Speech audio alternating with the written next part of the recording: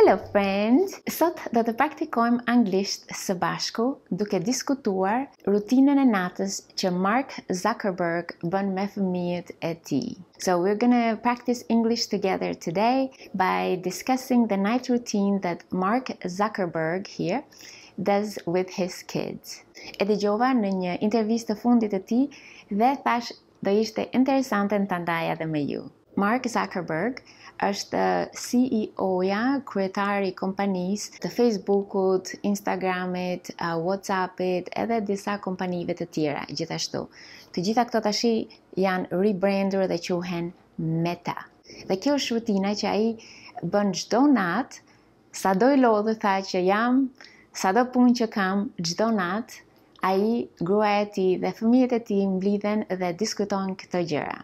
Gjëja e parë që ata të gjithë diskutojnë është what are the most important things in life? Cilat janë gjërat më të rëndësishme në jetë? Dhe ata diskutojnë dy kategori, dy gjërat më të rëndësishme. Një është health, shëndeti. Dy, loving friends and family. Familja dhe shoqëria e dashur, dashamirëse.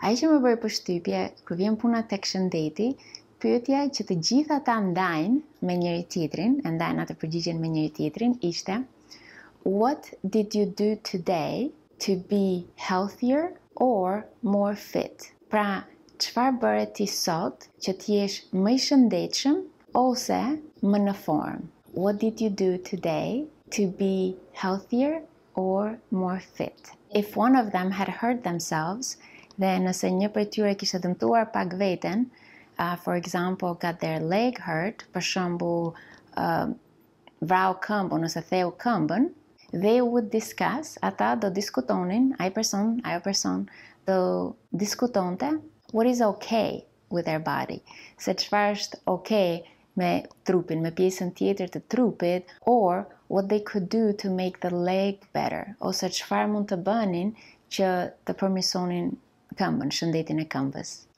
Gjëja e dytë që ata diskutonin ishte something that they were excited about. Diçka në të cilën ata ishin kaq shumë kurioz, mezi prisnin. Kjo është to be excited about. Sigurisht, gjërat që fëmijët diskutonin, që mezi prisnin, mund të ishte udhëtime me shkollën e gjëra të tilla, por më bëri përshtypje që dhe ai edhe gruaja e tij diskutonin gjëra, projekte në punën e tyre, për cilën ata mezi prisnin ose ishin shumë kurioz, shumë të interesuar tek ajo, por sigurisht e shprehnin në gjuhën me të cilën fëmijët mund ta kuptonin pak. Çdo antar i familjes ndante perspektiva në këtë. Something that they were excited about. Dhe pyetja e tretë ishte what did you do to help someone today? Çfarë bëre ti ta ndihmoje dikë sot? Përsëri, të gjithë ndanin perspektivat. Këto ishin pyetjet që ata të gjithë u përgjigjen çdo natë para se të thonë good night. Dhe djalit i tha, i referohet këtyre diskutimeve, good night things, gjërat e natës së mirë. Pra, ato ishin, what are the things that are most important in life, cilat janë gjërat që ishin më të rëndësishme në jetë, health, shëndeti, loving friends and family, familja e shoqëria e dashur, talk about something that you're excited about, fol për diçka që mezi pret, je shumë kurioze për të, and what did you do to help someone today? Çfarë bëre të ndihmoje dikë sot? Cila nga këto të bëri më shumë përshtypje ty? Ma shkruaj poshtë te komentet. That's it for now, friends.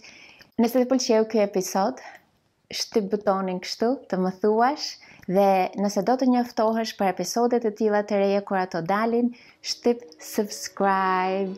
Thank you and sending you lots of good wishes from Florida.